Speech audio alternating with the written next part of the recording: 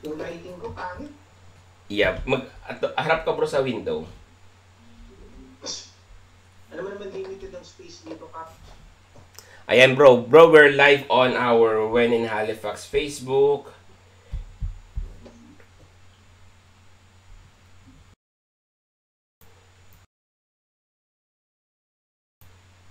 What's up mga kap? Wala ko ng video yan. What's up mga kap? Welcome to our 4th KAPehan dito sa When in Halifax. So, eto yung pang-apat na tasa. Ayan, pang-apat na tasa na natin. So, very special yung topic natin kasi ito yung topic na pinag-uusapan at the same time maraming nagtatanong, hindi ko din maisagot. Ito ang spousal sponsorship and at the same time same-sex marriage. Paano ko ba makukuha yung partner ko? Pwede ko bang makuha yung partner ko? So, ito yung pag-uusapan natin ngayon. And of course, huwag na natin patatagalin. Let's welcome Kathrine Rhodes. Ayan. Kathrine Rhodes, pasok. Ayan. Hi. Ayan. So, we are live sa ating When in Halifax, Kat. And of course, before we start, Kat, I just want to acknowledge all our Kap na nandito sa ating webinar. Nandyan si Special K, of course, si Daisy, si Ailey, Jerly, and Mike Santos. Ayan, and of course, syempre, ang ating special guest na si Kat. And mga Kap, if you want to join our conversation, gusto nyo magtanong directly kay Kathrine Rhodes, just join the webinar, click the link on the description. May link po yan ng Zoom, join po kayo. So ayan, Kat, first of all, maraming salamat for joining us. And yun, let's start from sharing your timeline. Ano ba yung kwento ni Kathrine Rhodes para makapunta dito sa Canada? And you mentioned also na nagkaroon ka ng spouse and at the same time, yung kwento mo nga same-sex marriage. Paano ba yun? Gusto namin malaman and share us about your journey going from Philippines to Canada. Okay, so first of all, thanks for having me, Cap Joey, and everybody who's in the group. So I arrived here in Nova Scotia last year on August 1, and so I entered here as a temporary resident. So parang tourist visa. Sorry, Kat. Sorry, Kat.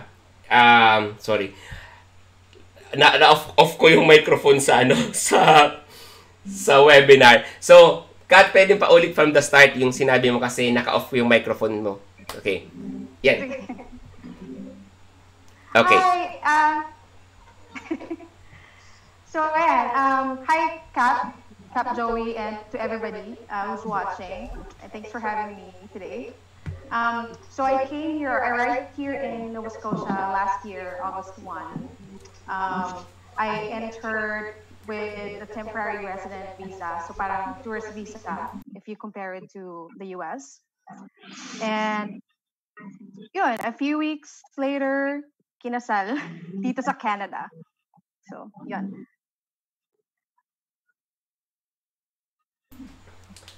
So, Kat, tanong ko lang from the Philippines, naguguluhan ako sa aking live streaming. So anyway, so from the Philippines, Kat, nakilala mo yung partner mo or nasa Pilipinas, nasa Canada ka? Well, nagkakilala kami sa Pilipinas way back 2009 pa. Mm-hmm. So, we were both working for a call center company. Mm-hmm. I was starting as an agent, customer service representative at that company. And then, pinadala sila ng New Glasgow, which is Nova Scotia site, dun sa site namin sa Manila to help us, support us with the ramp. So, dun kami nagkakilala. We met as friends talaga. So, gano'n yung katagal? Like, for example, dun tayo sa love story na muna, no? So, can you tell us about your spouse, Kat, para at least they have idea sino yung iyong spouse? Yeah. So yung spouse ko, yung wife ko, well, we say it's wife, diba? Kasi pakasal ka. So, she's a middle school teacher here in Nova Scotia. And so when we met, she was still, she didn't know that she was lesbian at that time. So parang talagang friends lang kami, and then we stayed in contact for the whole time na, nandun ako sa Pilipinas, living my own life. And then we were living our separate lives, and then, but we kept in contact. So nag-uusap kami once in a while. And yun. So right now, she's on summer break, like all the other teachers. So teacher siya, she's teaching English. Yun. Yeah. So yun. Yeah. So, yung process is nagkakilala kayo sa Pilipinas, of course, syempre, may relationship, and then nangyari is, correct me if I'm wrong, is nagpakasal kayo inside Canada na, hindi sa Pilipinas. Kasi sa Pilipinas is, wala po tayong same-sex marriage sa Pilipinas. So, anong nangyari is, pumunta ka sa Canada as a TRV or Temporary Residence Visa. Is that right? Tama ba? Correct. And then, sa temporary resident visa, inside Canada, doon nangyari yung ceremony. Doon nangyari yung kasal. So, from there, doon kayo nagstay ka na dito, or paano nangyari? Nagkaroon ng wedding, and then after, paano mo na process yung temporary residence visa into a spousal? Kasi, from Philippines, in relationship, tapos bumalik, nandito na siya sa Canada, and then pumunta ka din sa Canada for temporary resident visa, and then from temporary resident visa, nagpakasal kayo inside Canada. Paano na i-convert yung documents mo from TRB to process ng spousal? Yun. So, pagdating ko dito, well, actually, pumunta muna siya sa Philippines ng June, and then nagsabay kami bumalik dito. So parang ang nangyari is kinuha niya ako sa Philippines, parang ganon. Tapos, pagdating dito, we only had like a few weeks to plan for the wedding. And then after ng wedding, we did have an officiant. So it's like a typical wedding ceremony. So kasi legal naman siya, so may documents and all that. And then we had to wait for like mga 30 days to receive our marriage certificate. And then, kasi isa yung mga naging requirements. So, as soon as we have all the information needed, pinasa na namin siya. But we hired an immigration lawyer to help us with the application. Kasi when we were starting the entire process, yung sa temporary visa pa lang, so we were both busy, we were both working, and we were not physically together. So, mahirap yun. So we decided to hire an immigration lawyer for that. And then siya yung nag-provide sa amin ng lahat ng requirements na kailangan. And yun, actually we initially planned to submit a conjugal partner, or a permanent residency visa through conjugal partnership, or common law. Yan.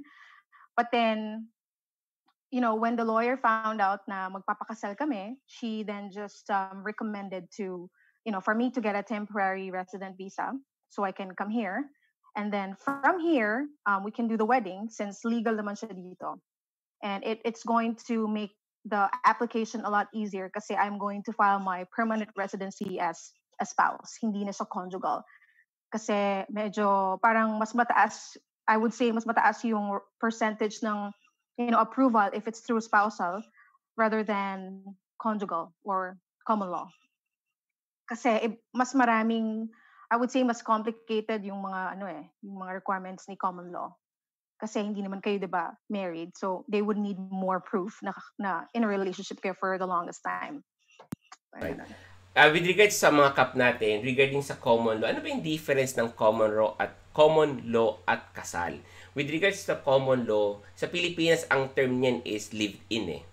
So, correct. Pareho kayong nagsasama sa bahay, yung ginagawa nyo is nasa bahay kayo, meron kayong anak. Ang kulang lang talaga sa common law is yung papel, yung marriage contract. Pero pareho, tumitira kayo sa isang bahay, kung meron kayong anak, nanitira kayo sa isang bahay. So pareho, yung common law, yung live-in at yung kasal, pareho. Ang kulang lang sa dalawang yan ay yung marriage contract. So dito kay Kat, ang nangyari is, pumunta dito sa Nova Scotia, Canada, as temporary resident visa.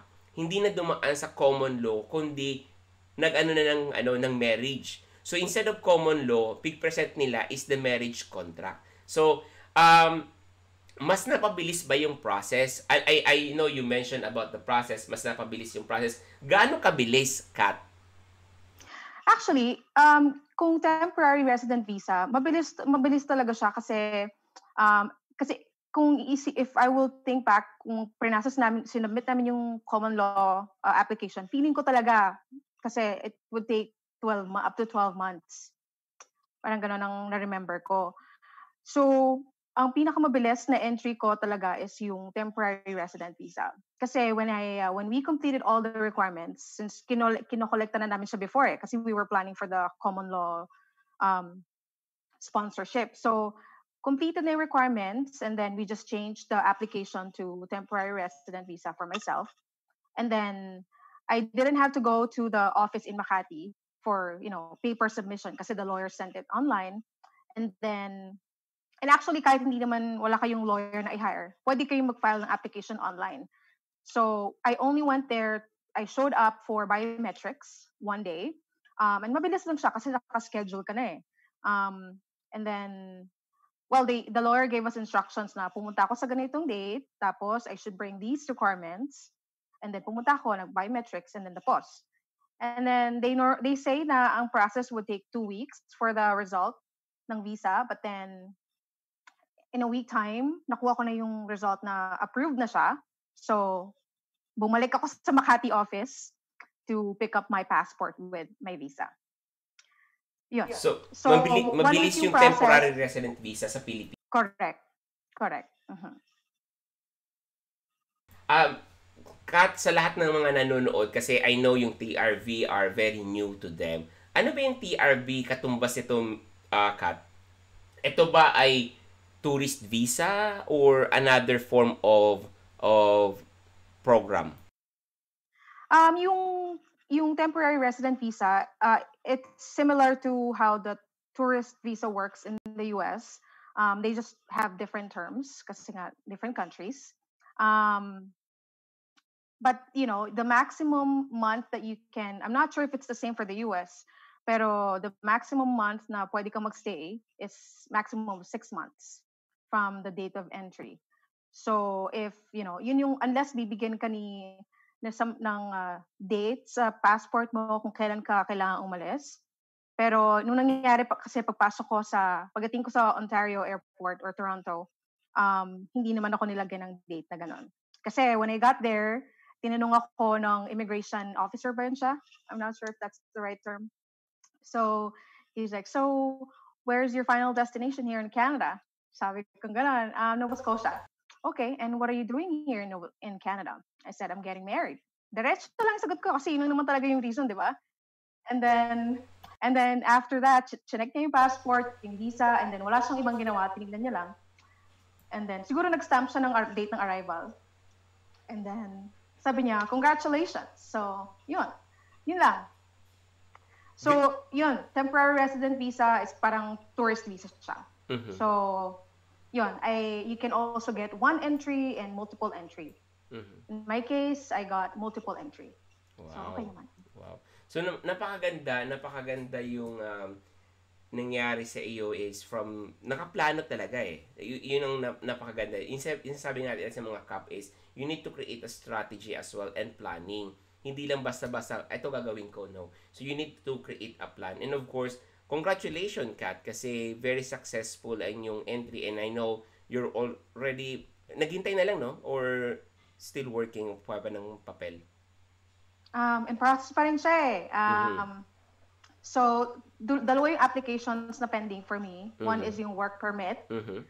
Kasi we sent it along with the permanent resident visa. Mm-hmm. And yung permanent resident visa would take up to 12 months processing. So, yun medyo matagal-tagal pa talaga. Ayan. So, yun. Congratulations. I know, sabi nga natin dito sa In Halifax, think positive. Ayan. So, claim it. But anyway, Kat, pag pinag-usapan kasi natin yung common law at yung married, pag common law, kailangan natin i-prove na kayo'y nagsasama and one of the requirements ng common law is meron kayong mortgage, dapat nakapangalan sa inyong dalawa. May mga bills kayo na nakapangalan sa inyong dalawa sa common law. And at the same time, kailangan din sa common law may mga contract. Alam mo yun, mapapatunayan na nagsasama kayo sa isang bahay. So, kasi marami tayong mga kap dito, Kat, na this is their first time to hear about common law. And this is their first time to hear about TRB at nagpakasal dito sa Canada. Sa marriage, nagpakasal na kayo, let's imagine, nagpakasal na kayo, eto na, meron na kayong certificate. Meron pa bang hiningi na mga documents to prove na, nasaan yung mga kontrata nyo, nasaan yung mga bills, nasaan yung mga love letter nyo, nasaan yung mga convert. May mga hiningi pa ba sa application nyo? Kasi alam ko, married, madali lang. Ito, certificate ko. O tapos, walang kwento. Sa sitwasyon mo, Kat, may hiningi pa ba yung immigration pag-submit mo ng application? Yes, marami pa. So, kasi initially we planned to submit a common law, right? So, we had to have, kagaya na sabi mo, properties na nakapangalan sa amin. So, wala kami nun kasi we were in that long distance relationship. So, wala kami nun. So, all we had was we submitted pictures, 20, minimum at least 20 pictures na magkasama kami, 20 pictures na magkakaibang lugar, magkakaibang date. Mm-hmm. And then we submitted letters from her side of family and friends and my side of family and friends. So, wala namang specific number na letters, pero mas marami, mas maganda. Mm-hmm. And dapat talagang pag binasa nila yung letter, dapat lahat magkakapareho ng story. Hindi naman ibig sabihin pare-pareho yung sulat, but what I'm saying is magtutugma yung timeline. So, let's say Donalda met Kathrine on this here in this country in the Philippines in this year, something like that. Parang tugma yung story ba? Hindi lang siya yung kopyang-kopya. That's what I'm trying to say. So, dapat may consistency yung letters. And then, so kailangan din makita na we are supporting each other, could be financially and emotionally. So, she had to send me money as money transfer para makita na, meron siyang support financially na pinapadala to me para isa sa mga proof na talagang in a relationship kayo. And then, aside from that, we also had to take a screenshot of our, I don't know, kasi nahirapan kaming gawin to ha. Nag-backtrack kami ng conversation namin sa Messenger from the first time we started talking. So, since December of 2017, I had to go back ng ganung kalayo. Mm-hmm. So, hindi namin siya ma-copy-paste. So, nag-screenshot ako. Talagang tsinaga namin yon. I mean, ako pala. Tsinaga ko yon. Simula sa umpisa, kailangan nila makita yung conversation namin. Mm-hmm. And then, we also we were also sending emails to each other. So, isa din yun sa mga kailangan. Parang love letters through email. Mm-hmm. Ganyan. So, we did that. And we also sent a copy of those email conversations that we had. Mm-hmm. So, yun yung mga requirements na kailangan na additional. So, yun. So, kailangan, if you're thinking right now, mga kap, this is a very good thing to i-highlight nyo, ilagay nyo sa listahan if you're thinking about common law, sponsorship, na kailangan yung i-prove na meron kayong supporting documents. With Kat, although kahit married yung kinasal sila dito sa Canada, naghanda pa rin sila ng mga supporting document. Kinailangan ba yun o talagang inas ng immigration lawyer mo yun na i-attach na doon sa application nyo para hindi na hingiin so far? Actually, kailangan talaga siya. Kailangan talaga siya. Okay. It's one of the proof na kailangan. So kahit meron ng marriage certificate, kinailangan pa yung supporting or kung permanent residency through spouse, yung iba doon siguro hindi na kailangan. Okay. So, ang iniwan namin is yung letters and pictures. Yan na lang. Yun. Kasi yung marriage certificate, napakamagandang katunayan na yun, talagang kasal na kayo eh. 'Di ba? So, correct. So yun, sa common law, we just want to clarify it. Pag common law, sabi nga sa Pilipinas, para madali mas maintindihan, live-in. Live-in. Hindi po kayo kasal, pero nagsasama po kayo. So, just in case na ito yung entry nyo dito sa Canada as common law, kailangan nyo ng supporting documents as mentioned ni Kat. So, pinaghandaan po nila yon through preparing letters, photos, conversations, love letters, email, or sulat, messenger, lahat yung nakaprepare. Pero yung entry po ni Kat dito sa Nova Scotia is through TRV or Temporary Residence Visa, at dito na po sila nagpakasal sa loob ng Canada. So, yung supporting documents na sinabit nila ay marriage certificate, definitely napakagandang katibayan na yun na kayo'y kasal, and some of the supporting documents like photo and letter. So, yun. So, Kat, nandito na tayo sa Canada, na-i-process na natin, nagpakasal na, ano na yung next step doon? So, ano nangyari kay Kat after the wedding? Na-submit mo na yung documents? Ano yung plans? Yun. So, sa ngayon, talagang naghihintay lang ng papers kasi, syempre, before you can start working, dito sa Canada, kailangan ng work permit. So, yun. Sinabit namin yung application namin nung mid-October. Tapos, naghintay kami hanggang sa dumating ang mid-December. Bumalik yung application namin kasi mali daw yung marriage certificate na sinend namin. So, meron kasi silang parang tinatawag na long form and short form. So, medyo na-confused yata sila doon sa receiving area nila. So, yan. Nagkaroon lang ng isang challenge in that part kasi nasayang yung oras na nandoon yung application namin sa CIC. And then, binalik lang saying na kulang. Kulang or mali. And then, but then we made sure, kasi actually, we made phone calls to the vital statistics. Tama naman daw yung paper na sinend namin. So, parang ang nangyari is, hindi yata sila na-inform na binago yung form na ipinapasa for marriage certificate. Ayan. So, whoever received our documents, siguro hindi pa siya aware na ganito na yung itsura ng paper. So we requested for another one, which is yung long form. I'm sorry, we submitted the long form first, and then we requested another one para itama lang yung sinabi nilang mali. So, short form, pareho lang naman na nakalagay. It's a marriage certificate. Pareho lang. So, correct. So, sinubmit namin, binalik namin siya before Christmas break. And then, bumalik sa amin yung confirmation letter na na-receive na yung application, it's in process noong mid-February. Ganun siya katagal. Grabe. So, oo. So yun, at least okay na kami doon. Yung huling narinig namin from the lawyer about that PR application was pwede na daw ako mag-start magbayad for biometrics. But once na mag-open na ulit yung offices nila, pwede na akong magpunta for biometrics. So, I think yung next thing na kailangan kong gawin after that is yung medical exam. And then after nun siguro, yun na, dun mo na malalaman yung result. Ayan, napakaganda. I think napakadali na to. After a long wait, ramdam ko, abot tanaw na ang iyong PR application or PR card. Yan, gaganyan mo na yung PR card mo sa amin. And meron na akong PR. Ayan, congratulations in advance. I know, sabi nga, think positive. Walang imposible sa iyo, especially. I know you're hard-working ka din. And of course, talagang pinaghandaan at pinaghandaan mo itong moment na to. And I'm very happy for you, Kat. Sobra. And number one, maraming salamat din for joining and sharing your story. So, yun. Nandito na tayo from Philippines to Canada. Nandito na tayo. We're just waiting now sa PR application natin. Waiting na lang tayo sa ating PR card. Kat, I know, Kat, ito yung hindi pinag-uusapan sa Pilipinas. And most of our Kap ay, kung hindi pinag-uusapan, ay itinatago. Marami ako nare-receive na mga messages, private messages. Kap, gusto ko pong kunin yung partner ko. We are living in ganitong bansa, ganito. Gusto namin magpakasal sa ibang bansa para sa same sex kasi Pilipinas wala.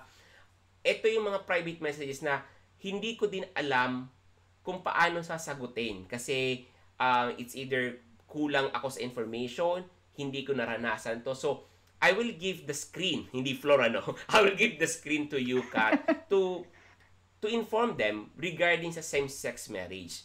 Kasi ito yung conversation na yung mga kababayan natin, mga kap natin, ay itinatago yung conversation na to or sabihin na natin, they are not yet ready to discuss it online kasi nakikita niyo sa Q&A. Live to Madami nanonood. So, may mga questions ako nare-receive na, Kap, ano dapat gawin?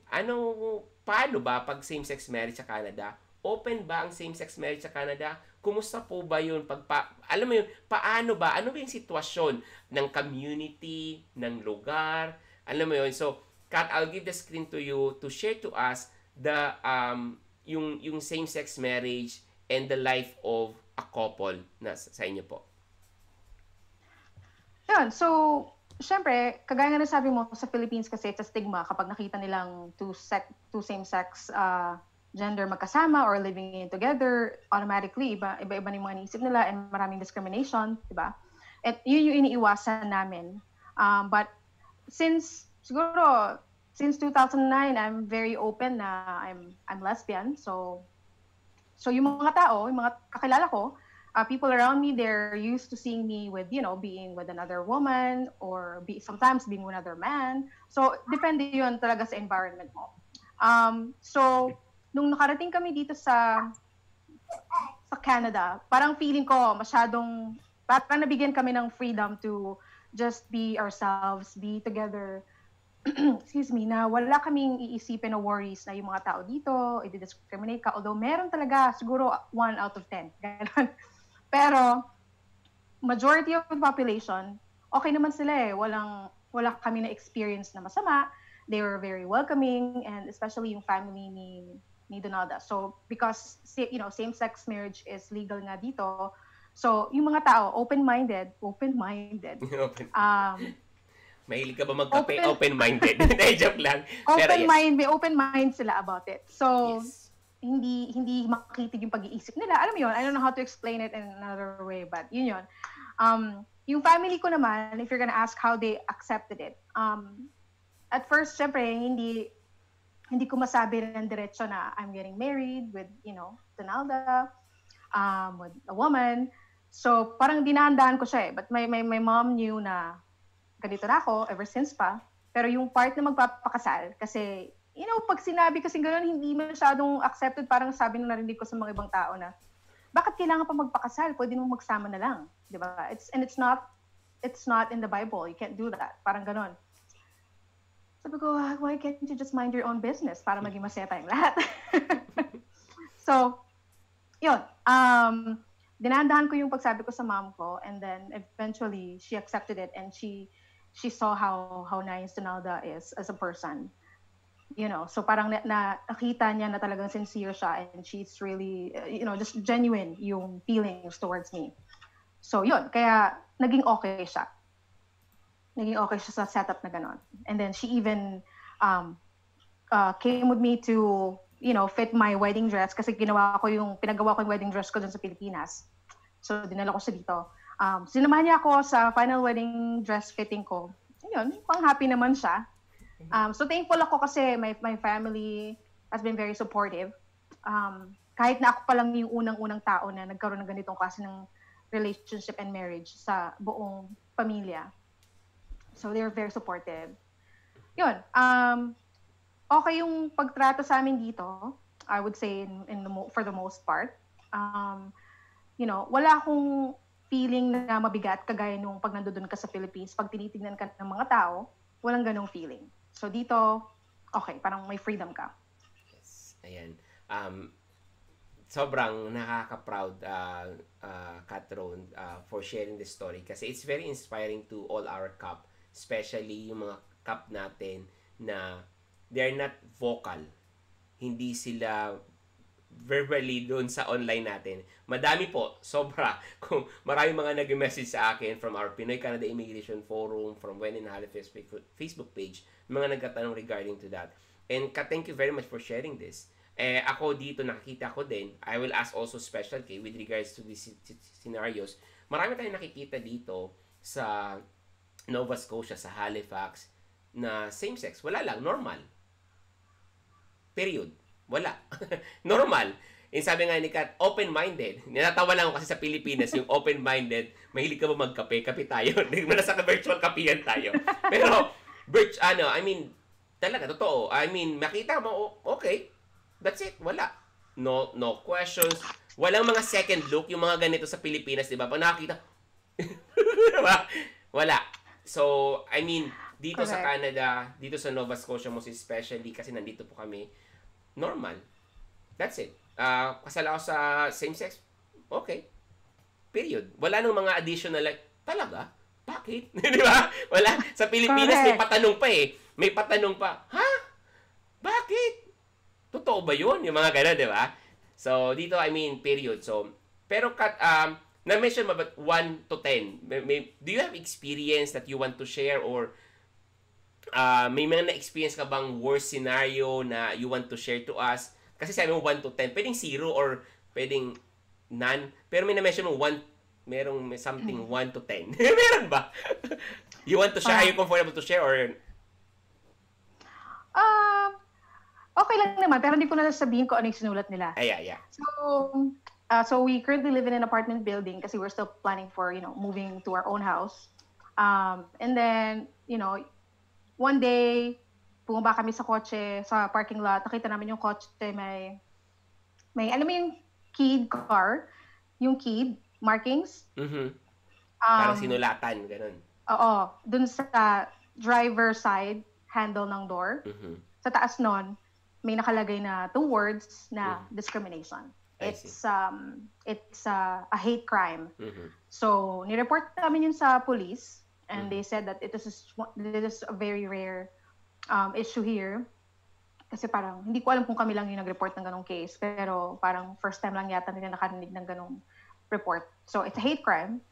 And then, yun. So, okay naman yung mga police na dumating, hindi naman sila yung wala silang mapanghusgang tingin. Okay sila, they're very pleasant, they helped us. And then, siguro, in the past few nights, nagro-ronda pa rin sila sa paligid ng apartment to check, yung kalagitnaan ng gabi, baka may mga gumagala, tapos nagsusulat ng kung ano-ano. So, yun lang naman. Siguro, may reason sila kung ba't nila ginawa yun. And we're thinking na most everybody na kakilala namin dito nagsabi, baka kakilala namin kasi alam kung saan kami nakatira, kung ano yung sasakyan namin, and kung ano kami as a couple. Parang ganun. So, yun. So that's the pinaka-worst na nangyari and it's only one and very rare case. And thank you Kat for sharing that one. At least makikita din nila mga kap natin na meron din pala. Pero most of the general comparing Philippines and Canada, anong masasabi mo with regards to that scenario? Sa Philippines, feeling ko hindi lang nila kayang gawing sulatan yung kotse mo kaya pa nilang sabihin yun out loud o isigaw, di ba? So yun. Pero sabi ko nga nakakalungkot sa Pilipinas kasi sabi nga natin, marami akong mga friends na nasa scenario na yan na they are in relationship pero hindi talaga nila ma-voice out. May mga malalakas na loob, which is I'm proud of it, na, ito, at least they're vocal sa social media, to their family, to their friends. In relationship ako with same sex. So, yun, marami tayong mga friends na ganun. Pero, sa mga kap natin na they are not yet ready na, guys, hey, I'm in relationship. So, yun, sabi nga natin, love is love, diba? Love is love. So yan, Special K, do you have any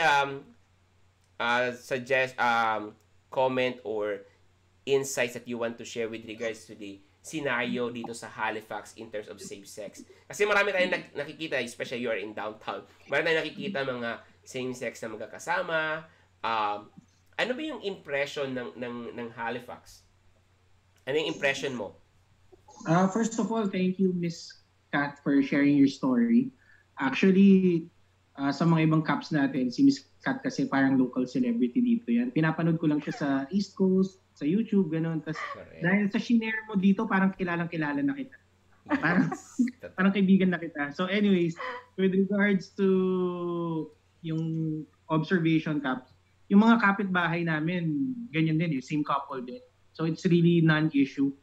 Siguro once in a while, meron yung mga kamukha ng pinento ni Miss Kat na isolated incidents. Pero kung generally pag-uusapan, sobrang normal. Parang it's not even an issue here. Parang dito kasi parang everyone is polite, respectful. Meron din sigurong ganun, pero generally speaking, parang napaka-normal. Hindi siya, it's not even an issue. So yun. Pero thanks for sharing. Maraming natutunan. Yes, thank you very much, Kat. And ayan, Kat, Sa lahat ng mga nanonood ngayon, mga Kap, if you want to follow Kathrine Rhodes or Spice Rhodes, follow her on her social media, especially on YouTube channel. So, dahil kinikwento ni Kathrine Rhodes and inspiring all our Kaps or kapatid natin with regards sa kanyang journey. So, Kat, invite mo naman sila sa iyong YouTube channel.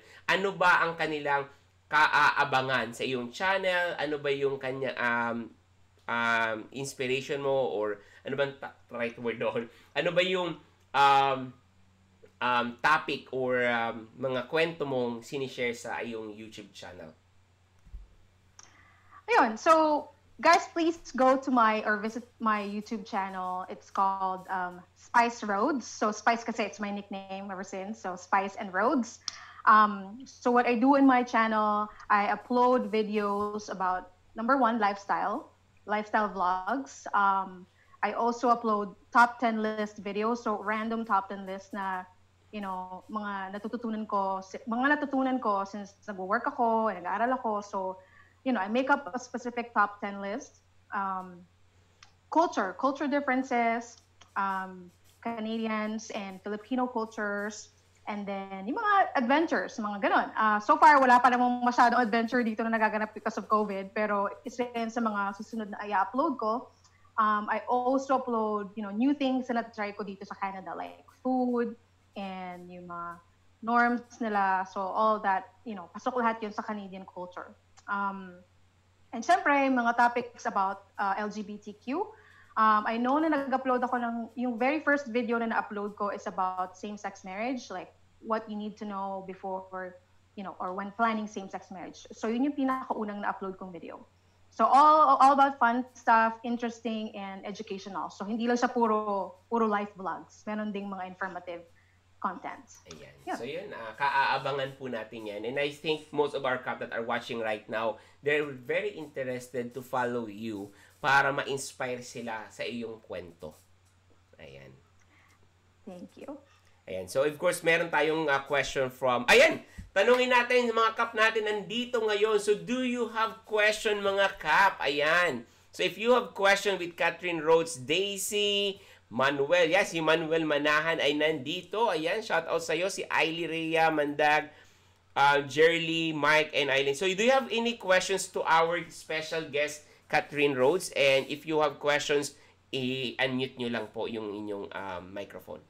Daisy, do you have any questions? Ay, wala naman siya. Yeah, thank you, Daisy. Ayan. Manuel. Ayan, may question po ba kayo sa ating special guest? Ayan. Sa net, may tumatawag sa phone.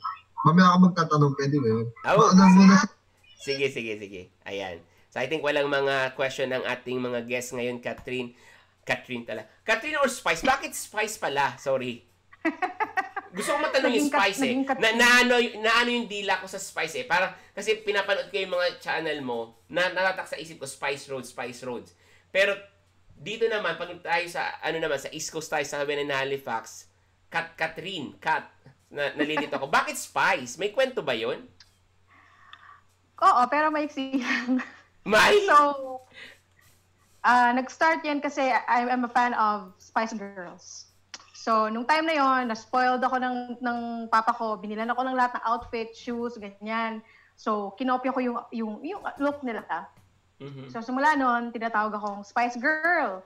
So, parang pangit naman kung may girl sa dulo. Inalis ko na lang yung girl. Spice na lang. Spice na lang. Oo, yun. Ayan. So, ayan. Follow Kathrine Rhodes sa YouTube channel. It's Spice Rhodes. Spice Rhodes. Tama ba? So, ayan. And shout out also kay Rosalyn Beltran. Sabi niya, hi po kay Tita Grace J.P. Rivera. And of course, sabi ni Jennifer, good evening po. What if yung common law partner ko po may anak na din po kami? Hindi po kaya yun i-question bakit di po kami nagpakasal? Kung sakaling mag-apply po kami as a caregiver pathway. Thank you po. Follow-up question, di ko po ba kayong magiging problema sa application nyo?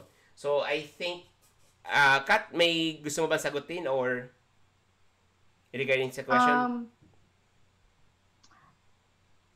Hindi ko po alam ang isasagot ko dyan kasi wala pa naman po akong nung nag-apply ako at hanggang ngayon. Pero mas maganda po siguro kung mag-consult kayo sa immigration consultant. Hindi na po kailangan mag-hire ng lawyer kasi baka iba yung So yun ang marirecommend ko kasi feeling ko talaga iba din kasi yung process nun. So regarding sa common law, ito lang po kasi yung key for the common law. I think I'm not sure kung tatanungin ka, pero dito naman kasi sa Canada is very equal.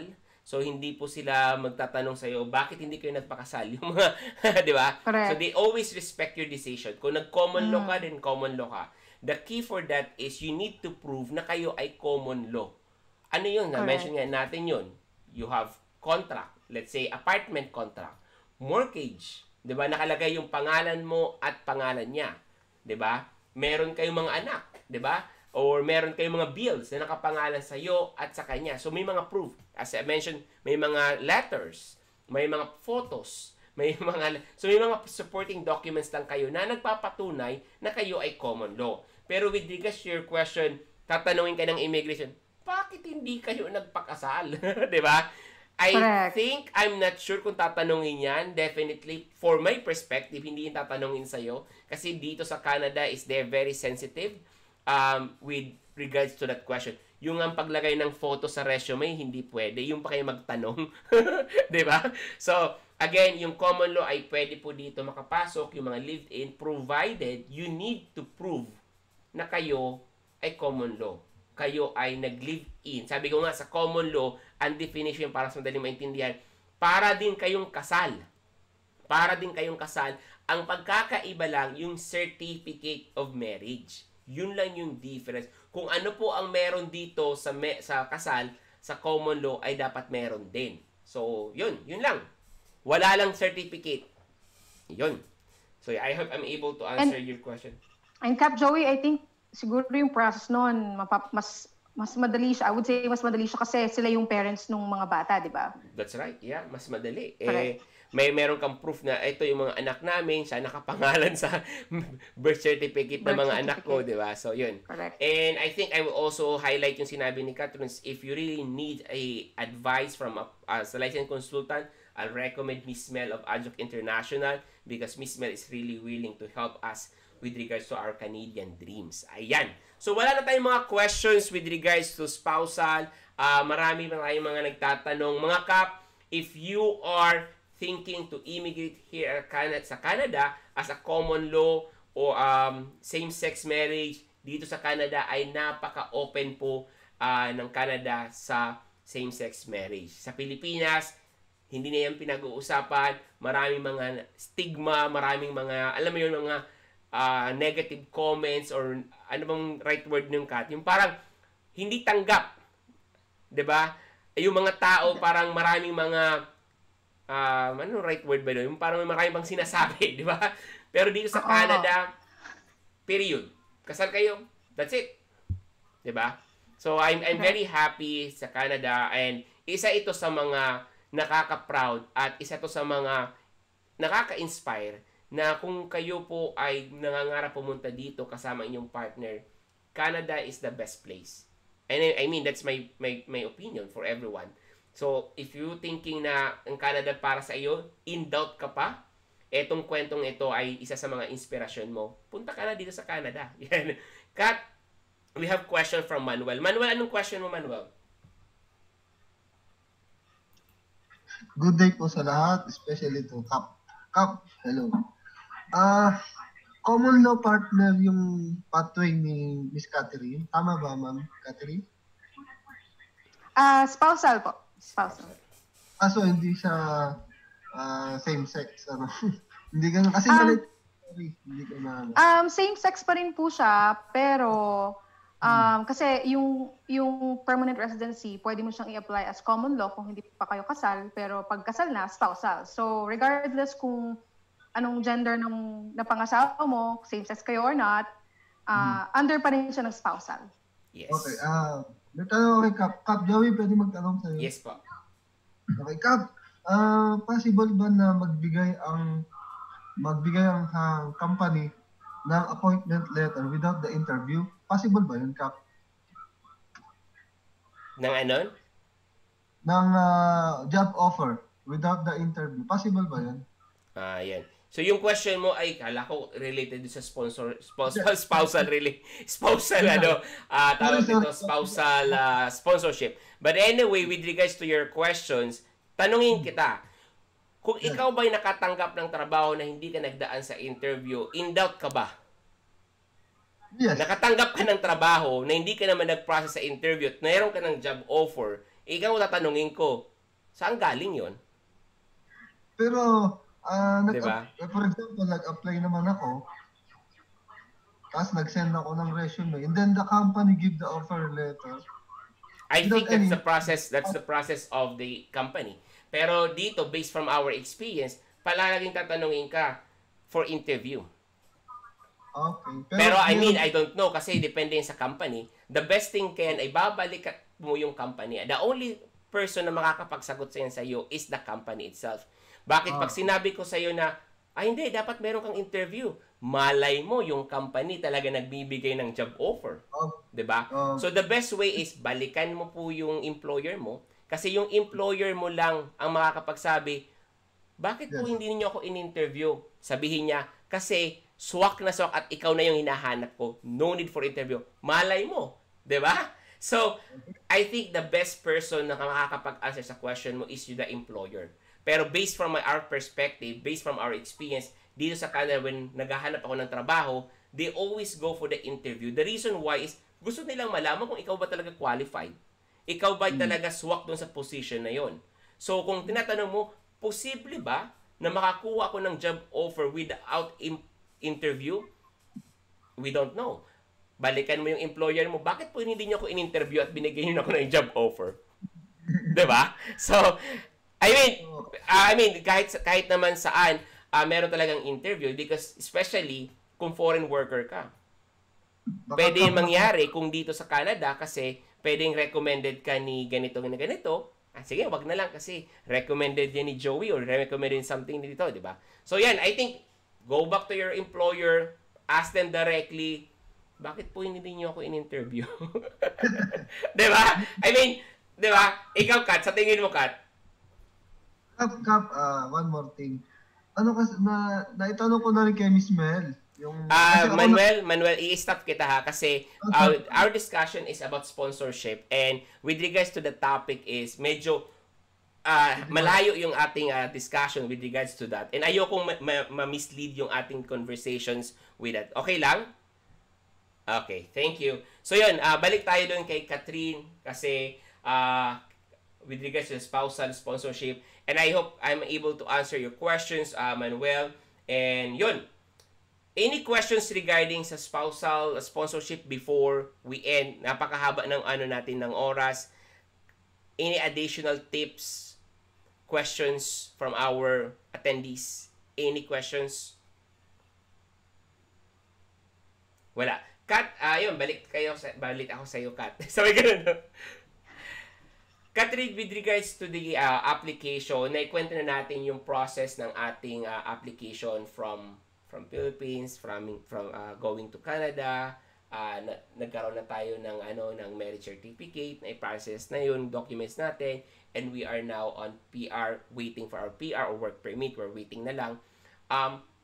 With regards to the journey, regarding sa experience mo, yung mga, sabihin na natin, challenges, ano yung magiging quick tips mo, 3 or 4 tips mo sa ating mga kap na nanonood right now with regards to the spousal sponsorship? So number 1 is dapat, you're honest with your application kung ano yung purpose ng. So let's say mag-apply ka na muna na tourist visa, you have to be honest kung ano talaga yung gagawin mo. Kasi the more na if-fabricate or babaguhin mo yung story, the more na hindi ka ma-approve. Kasi meron akong kakilala na nag-approach sa akin na they tried doing this kind of process din, same-sex din. Hindi sila na-approve kasi they submitted the application na magkaiba yung reason sa unang application. Tapos, na-reject yon, second application, iba ulit yung reason na-reject. Kasi may history na natatrack ni CIC yung applications mo before. So just be honest and stick to your story kung ano man yung reason mo. And make sure na yung requirements mo is complete talaga at dapat tama lahat. Kasi pag may isa doon na mali, yung pagkaka-fill out mo sa form, mali yung nilagay mong info, tapos, or kulang, talagang ibabalik nila yon. Hindi nila yun sasabihin sa'yo as, can you please send this other document that you missed? So, ang gagawin nila, ibabalik nila lahat yon. And pag binalik sa'yo lahat yon, at nag-submit ka ulit, that's another time frame, additional time frame for you. So isa pa lang, dapat tama at complete yung papers. So, what else? Yun lang yung masasabi ko talaga. Kasi yun lang naman yung naging challenge namin before. So, dapat tama yung requirements and complete and just be honest with all the information that you will put in the application. Ayun. Thank you very much, Kat, for that. I think that I just want to highlight yung being honest. Kasi sa being honest, dun sumasabit eh. Kasi kung honest ka talaga, very smooth yung pag-prove mo. Kasi na-mention mo about letter. Dapat yung letter, yung timeline, nagja-jibe or nagmamatch. Let's say, for example, nagkakilala kayo ng June 21, dapat sabihin niya din nagkakilala kayo ng June 21. Kung hindi kayo honest with regards to your application, for sure, magkakarambola yung mga dates, di ba? So, yun, isa sa mga i-highlight natin. And at the same time, complete your documents. With the documents, I think, it's either you invest time to research what are the documents. Sabi nga ni Kat, pwede ka mag-apply by yourself. Directly, you can go to Canada.ca, you can apply by yourself. But again, you need to complete all your documents. And konting mali lang, pwedeng bumalik yung inyong application at maging mabagal yung iyong pag-process. Gaya what happened with your application, Kat, na nagkaroon lang ng confusion with regards to the form, bumalik yung papel para i-update uli. So, it takes longer again, yung waiting time again. So, I think this is very important to take note na with regards sa mga documents, the number one key is do your research, invest time to read, invest time sa mga information na makukuha mo to make sure na yung mga documents na require or yung pag-fill up ng form ay tama. But again, if you need to ask assistance, do it. Make sure mo lang na licensed immigration consultant o lawyer yung kausap nyo. With regards to Kat, I think immigration lawyer yung nilapitan nila to make sure yung kanilang application ay ma-process. Tama ba, Kat? Correct. Meron akong i-add na isa pa. Kasi nung nandun pa ako sa Pilipinas, isa sa mga kinukwento sa akin ng mga friend ko na nag-migrate na, they always talk about yung magkano bang pera ang kailangan kong meron ako sa account ko para, alam mo yun, ma-approve ako for a tourist visa kasi di ba laging requirement yan. Nung nag-apply ako ng temporary resident visa, wala naman akong malaking pera sa account ko. Actually, parang yung last pay ko lang sa company na tinatrabahuan ko yung laman ng account ko na pinasa ko dun sa application. So, di ba, hindi siya yung 6 digits, but alam mo yun, hindi siya ganun kalaki. Pero, ang naging malaking tulong doon is kailangan yung sponsor mo, siya yung sa letter of intent niya, nakalagay na siya yung, sasagot sa accommodation mo, siya yung sasagot sa lahat ng kailangan mo, and at least yung sponsor mo meron siyang naka-iwan na funds na ganitong amount. So I would say mga 10,000 minimum. Canadian dollars to support you sa length ng stay mo na. So let's say yung original plan mo was just to stay for 30 days, dapat yun yung specific na amount mag-suffice for the entire 30 days na masusuportahan kanya pag nandito ka na sa Canada. So, ganun yung in-advise sa amin ng lawyer. So, hindi naging problema sa end ko na wala akong perang ganun kalaking pera sa account ko. Hindi siya naging problema. Kasi isa yan sa mga, feeling ko naiisip ng mga tao, kailangan mo ng malaking pera dyan. So, hindi naman siya ganun. Basta yung sponsor mo is merong ganung funds na naka-set aside lang at hindi gagalawin at may proof ka na isi-send mo with your application. Ayun. Thank you, Kat. That's with regards to the tourist or TRV, right? So yun. Yes, napakagandang tip yun mga Kap. So if you're thinking to visit or to have a tourist visa, ito yung tip na magandang i-take note. Hindi mo kailangan ng masyadong malaking pera and may sa letter of intent nakalagay yung pupuntahan mo ay willing to support your expenses. Ayan. So yun. Kat, maraming salamat for sharing your story, your timeline, your tips. Maraming salamat for sharing po and inspiring ating mga Kap. Again, mga Kap, if you are on YouTube right now, if you're watching YouTube or nasa Facebook po kayo, please visit Spice Rhodes on YouTube channel. Congratulations pala, nasa 1,000 subscribers na. Yeah. Yes, thank you. Because of the content. Napakaganda ng content mo, and of course, you are always inspiring all our Kap na makapag-migrate dito sa Canada. And thank you for that. And thank you for helping us, for inspiring us, for sharing your story. Yun. So, yun yung mga tips. We already discussed yung timeline. We already discussed, meron na din tayong tips na from Kat. Yun. Ano pa? Ano pang pwede nating i-share, Kat? Invite mo ulit sila sa ating sa yung YouTube channel. Sabay ganun, ha? Ano yung, meron ka dun, meron ka dun video regarding sa same-sex? Kasi may mga Kap nag-message sa akin. Yes. Meron po bang video regarding dyan? Yung video ko na yun, yung when, planning to have, so yung video ko, 5 things you need to know when planning same-sex marriage. So it's like a general information. Ano yung mga kailangan mong malaman, mga kailangan mong, isipin bago ka magpakasal. So yun, meron din akong videos ng mga Canadian foods na syempre na walang ibang country na meron nun. So talagang sila lang. So meron akong top 5 doon na video. Isa yun sa mga unang videos ko. Meron din akong videos na teaching my wife how to speak gay lingo. Okay. Gay lingo actually. Ibang level agad gay lingo. Kasi may mga alam na siyang ibang Tagalog words, pero in-level up ko kagad sa gay lingo. Tapos, pinatry ko din siya ng mga Filipino food na binili ko dito sa Asian store. Meron din... Yung balot, napanood ko yun yung balot. Oo. Ayan. I-share ko yung link. Marami Link mo sa ating chat box. So, mga Kap, visit Kat Rhodes YouTube channel. The link is already posted in our chat box sa ating When in Halifax. Visit natin yung YouTube channel ni Kat kasi marami po tayong makukuhang inspiring story from her, and of course yung mga kwentong Canadian Filipino experience. Ayan. And of course sa New Glasgow. Ayan, sa New Glasgow, this is 2 hours drive from Halifax. 1.5. Sorry, nawala ka dun. Sorry, nakamute pala ako. Yeah. 1 hour and 45 minutes. 1 hour, 45 minutes. So, yun. Medyo malayo. So, if nakakuha kayo ng employer through the AIPP at taga New Glasgow, alam nyo na po yung email message at ipa-follow si Spice Rhodes po yun. Ayan. Kasi yung New Glasgow, napakalaki din po yan dito po sa loob ng Nova Scotia.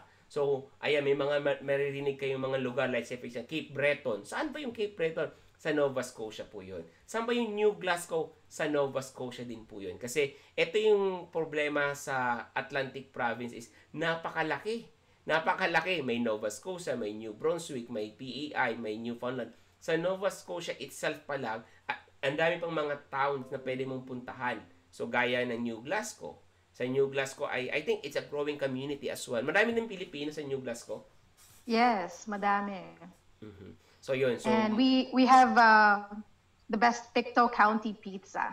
Ayun. So, imagine that. So, malay mo, nakakuha ka ng employer sa New Glasgow and hindi mo ma-visualize yung lugar, hindi mo alam kung saan ka pupunta. Kasi ako na-experience ko noong 2016, nakakuha ko ng provincial nominee sa Nova Scotia at sabi ko, Halifax. Saan yung Halifax? Saan yung Nova Scotia? So, wala akong idea. So, now you have idea ano yung Halifax. Malay mo, nakakuha ka ng New Glasgow employer. Meron kang employer sa New Glasgow. Follow Spice Rhodes. Ayan. So, we're almost in the end of our KAPehan sa When in Halifax. And natin palaging sabi, pictorial. Wala na si Spice. Wala na si Special K. So, nawala yung si Special K also. Ayan, pictorial tayo. Walang mga kape. Si Daisy, nawala talaga yung picture ni Daisy. Ayan, si Daisy, yes. Manuel, ayan, picture tayo. Taas natin yung ating mga tasa. Ayan, ready? 1, 2, 3. Ayan. So, post ko ulit to sa mga kapihan. Sa mga nag-join, maraming salamat for joining us. And of course, maraming salamat sa lahat na nanood sa ating When in Halifax live streaming sa ating kapihan sa When in Halifax. Follow Kat on kanyang YouTube channel. And sa lahat na nanonood ngayon, meron po tayong every Thursday, 10 p.m. Manila time, kapihan sa When in Halifax. Hashtag your virtual kapihan. So, next Thursday, very special topic naman kay Mark Mortel is about student pathway dito naman sa Nova Scotia Community College or NSCC. On the next Thursday, July 23, tingnan ko yung calendar. July 23. So, July 16, we have our special guest, Mark Mortel. Mark Mortel is a student pathway dito sa Nova Scotia Community College, kung saan ikikwento niya yung kanyang timeline from Philippines, nag-aral sa NSCC, at nandito na sa Canada, yung kanyang application for permanent residence. So, it's a very interesting kasi marami pong nangangarap na mag-aral dito sa Nova Scotia Community College and they want to get more ideas about it. So, I strongly advise join us this coming Thursday, July 16. Tingnan ko yung calendar. July 16. 10 p.m. Manila time. And this coming Thursday po uli sa 6th cup natin is we have on July 23, we have also another student pathway. Ito naman po ay kaibigan ko sa Naga, si Joy Abayon, kung saan ikikwento niya naman yung kanyang student pathway journey na from Calgary naman po siya sa Pilipinas hanggang makapunta dito sa Canada, sa Calgary. Ikikwento at pag-uusapan natin yung journey niya sa student as an engineer dito sa Pilipinas. So, mga engineer naman po So, if you want to join our conversation, if you want to ask more questions to our guests, I strongly advise to join the webinar. Kasi sa webinar, pwede kayo magtanong directly to our special guest. So, ayan, meron tayong dalawang guests about student pathway. So, July 16 and July 23. So, same time po, bring your coffee because no coffee, no entry sa atin. So, ayan, napakabilis ng oras. Hindi ko napansin na it's almost 1 hour. Maraming salamat, Kathrine Rhodes, for sharing your story, for inspiring us. Hindi ako magsasawa magpasalamat sa iyo kasi this topic po talaga ay hindi pinag-uusapan.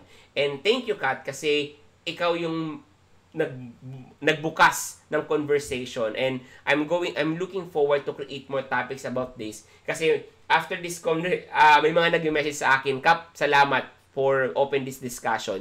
So I think this is a very inspiring to all our Kaps na sobra nakakatulong. So I received three messages right now, Kat, na nagpapasalamat with regards to our conversation. Maraming salamat. And yun, to all our Kap, any last questions before we end? Meron pa tayong mga 3 more minutes. Okay na ba tayo? Wala na, okay na. Daisy? Wala na. So, ayan, I'm going to end our live streaming now. Ayan, maraming salamat for joining us in our our kapihan sa When in Halifax.